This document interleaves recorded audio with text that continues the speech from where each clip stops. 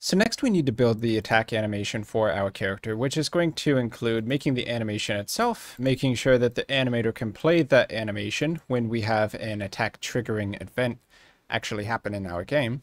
And we'll be creating a StateMachineBehaviour script, which is a special script that attaches to not a player game object, but rather the animation state itself and the animator. So if we take a look at the animator, any animation state can have a behavior added in. And that's what the state machine behaviors are referring to. So we'll be creating a force lock behavior, which will make it so that when we're in an attacking state, the player will not be able to move its character around. So the first thing we need to do, of course, like with every other animation, is to create the animation clip in the animation component. So jump into the player prefab, open up animation, and then click on the drop down and create a new clip. We're going to create it in characters player. I'm going to call this player attack 1. So the reason this one has a 1 attached to it is that eventually we'll have a sequence of 3 animations where we can have 3 separate attacks in sequence, which will have a sword swing and then 2 more sword swings to follow it up. So player attack 1 is the animation name. Save it, and I'll change the samples to 10. Now let's find in our RV Ross Adventurer pack the animations we want to use. So I scroll up to where we have attack 1, and I'm going to select all of the animations that have that name. So that's attack 100 to attack 104. So 5 frames. Put that in there, hit play, and then we can see our animation play. So I do want to note that this animation is not going to loop. So I'm going to click on characters player, and we're going to take that animation, go to the inspector, and turn off loop time. Now we need to jump into the animator, go back to the base layer, and we're going to take this player attack 1 and move it into a new substate machine.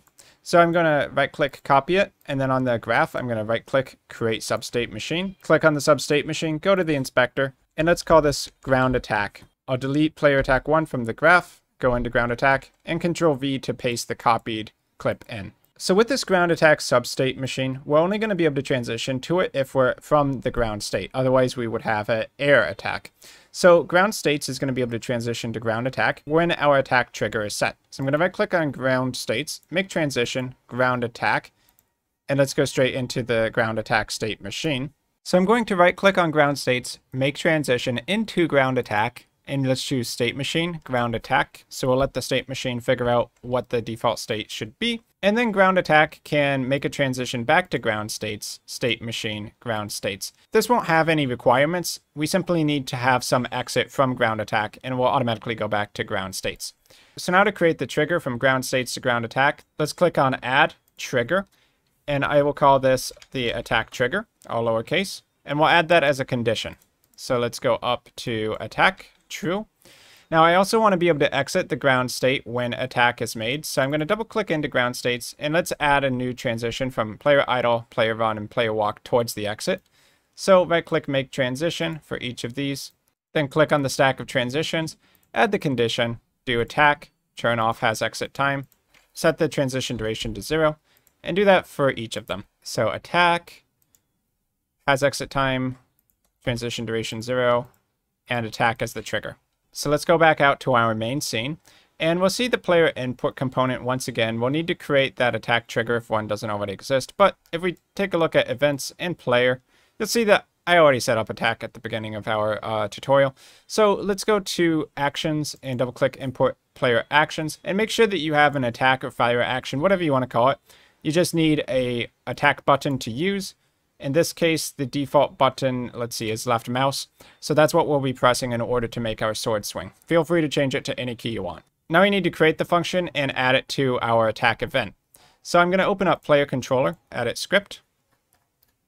Let's go down to the bottom and add in public void on attack, import action, dot callback context.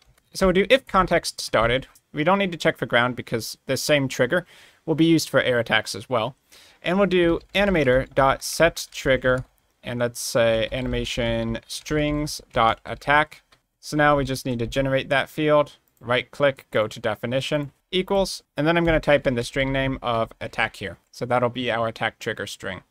Now, if we want to be more specific about what these strings are being used for, we could rename it across our project to be jump trigger and jump attack. I think that's going to make some sense here. So I'm going to right click and do rename, and then I'm going to change it to jump trigger and hit apply. I'm going to right click on attack, and then do rename attack trigger and hit apply. And with this method of refactoring, wherever we had the string referenced, it's just going to update the variable name here. But the string that it's pointing to here remains the same, so we don't need to update our animator controller. So now that we have the function created, go back out to the main scene, and we need to add it to our player input events. Going to make sure to do that in the prefab, and then click on events, player, add one for attack. Let's drag the player game object here, and then select the script, so player controller on attack. And now that's linked up. So let's exit the prefab, hit play on the scene, and see if we can get left click to trigger our attack. So left click, and there's our animation. Now you can see that after the animation is done, it just freezes in place. It should be exiting the state. So let's exit the play mode, go to base layer, go into ground attack, and then player attack 1. I'm going to right click, make a transition to the exit. Click on the transition. This is going to have an exit time, and it's going to be at exit time 1, which means that when the attack animation is done, transition duration 0. So if we attack and we haven't attacked again to move into player attack 2 or player attack 3 state, then at the end of this attack animation, there's no further import, so we just return to our main ground state loop. Later on, we'll have player attack 2, which if we have the trigger set again, we can jump into that and then return if we click no further buttons. But this should be good for now. So let's go ahead and hit play. I'm going to left click to attack, and you can see that when our attack is done, the animation returns back to our ground states and loops through player idle. So we have a sword attack. Now it won't do anything, and currently we're able to walk while swinging the sword. Now, being able to move while attacking could be a pretty OP way to build your character, but visually, I don't think it makes all that much sense. So we want to lock the player's movement when we're attacking so that we can no longer move. So to do that, let's create a behavior that we can attach to our player attack state machine. So go back to base layer, double click on ground attack, and let's add it to the substate machine, not to individual attacks. You could add it to every single attack if you want, but if we add it at the state machine level, then while we're in any of these attack states, it's going to lock our movement. If we add it at the individual animations, then we can lock it on a one-by-one basis. So it should be relatively easy to adapt to your specific needs. So let's go ahead and create our behavior. So what I want this behavior to do specifically is to set a Boolean on our animator, which we can also reference from our other scripts, and we'll check to see if the player's movement has been locked due to the state machine. So we can create a more generic script for this than saying something like lock player movement. So I'm going to want to click add behavior, make sure that player attack 1 is not selected, and then choose set Boolean behavior. So we'll use this to set true false values on our animator parameters when we're inside a state machine, or you could also use it when you're inside a specific state. So new script, create an add, and let's go ahead and open it up for editing. So being that these are special scripts, state machine behaviors, I'm going to right click in the scripts folder and create a new folder. I'm just going to call this state machine to organize all of our state machine behavior scripts, and I'll drag set bool behavior into it. So you can see there's a bunch of commented out methods for this class, and these allow you to change different parts of your game object or animator at the points in time that are relevant to the animation switching. So down here at the bottom, what we want is on state machine enter or on state machine exit.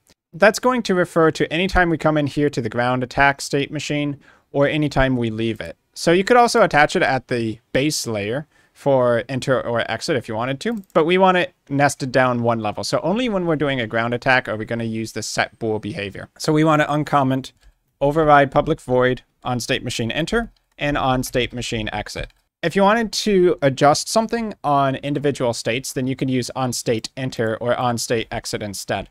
That would be referring to something like player attack 1 here. So inside of these functions, you can see we can get the animator component as the parameter, which makes it really easy to set a Boolean value. So we can just do animator.set Boolean, and then we need the name of the Booleans. So let's do animation strings dot, I'll just call it can move. And then we need a true false value. So I could call this value on enter, and then animator.set bool animation strings. So in onStateMachine enter, we can use the animator component to set a value pretty easily. So animator dot, let's say, set Boolean, and we're going to need a Boolean name to set. So I'll just put in bool name here, and then the Boolean value, we can say value on enter, And then we'll have something very similar on exit. So animator.set bool name value on exit. So let's create those parameters up at the top. So public string bool name, and then we'll have public bool value on enter, value on exit. I also want one more Boolean here, which I'm going to call update on state machine. So if I take this value down here, and let's do if update on state machine. So do that for both the on state machine enter and on state machine exit. Then these Booleans are only going to change if we're actually updating on state machine. So you might see where I'm going with this. We can actually use the same script for both on state enter and on state exit as well by just kind of duplicating the code. So let's uncomment up here. I'll leave on state update commented out because I don't want to change anything on every single frame that the animation is updating. We only care about on enter and on exit. So update on state, not state machine, then we'll do something. And likewise on state exit as well. So let's do value here, value here. So just copy and pasting those up there. We can put in public bool update on state up here. So everything will default to false, which means nothing's going to happen until we set up our custom values on the inspector of the state machine. But we can take this behavior and we can use it basically anywhere across our animators now that we need to set a specific Boolean parameter. Whether that's going to be the can move variable, like we're going to set up now, or something else entirely. So coming out back here to the state machine, you can see our script up here. So I'm going to put can move for the Boolean name, and I'm going to add a new Boolean called can move here. So this is the parameter we're going to set. We want to set it when we enter the state machine, not the state. So I'm going to check update on state machine. The value on state machine we want is that it's going to be false, and on exit we want it to be true. So let's also check can move to be true so that when our character starts moving at the start of the script, we can move until we enter something like the ground attack state. We don't want to disable the player's movement. So let's take this string and add it to animation string so we can use it across all of our regular scripts. So I'm going to copy paste can move. Let's go into animation strings, internal static string, can move equals, and we'll do can move. Now we want to check this value on the animator controller for our player controller. So let's use another property to do that. This property will only reference whatever value is set on the animator controller. So let's do public Boolean can move. We'll have a get, and that's going to return animator.getBool, and we'll do animation strings.canMove, and that's all we need there. So what we want to do now that we have access to whether the player is allowed to move or not is we want to limit our movement. So we can lock our movement in a couple places, one of which is going to be our current move speed. Then what we can do is we take all of this and wrap it in a if can move. So if can move, then we'll do all of this. Otherwise, I want another return 0. So we'll say movement locked as the comment. Now, another place I might want to do this is down here for jump. So down here on jump, we're already checking for the jump button to be pressed and if we're on the ground. But we might also want to prevent the player from being able to jump if we're in a state where it's impossible to move. So I'll do and can move here as well, just as another check. So we want to make sure that we're able to move before we allow the player to jump. I think that just makes sense. You can adjust things how you want for your final controller. So now let's go back out to our main scene, click on the player so that we can watch the parameters. I'm going to hit play. You can see that can move is set to true by default. Whatever we're doing, jumping, walking around on the wall, can move is still true. But if we press left click, can move is set to false. So if I swing my sword and try to move, you can see that can move prevents me from being able to move because we're using that parameter inside of our player controller script. So now a player that is attacking cannot move. And as we add player attack 2, player attack 3, that will also apply. So we have our basic attack animation set up properly, and we limited our player from being able to move while it's attacking.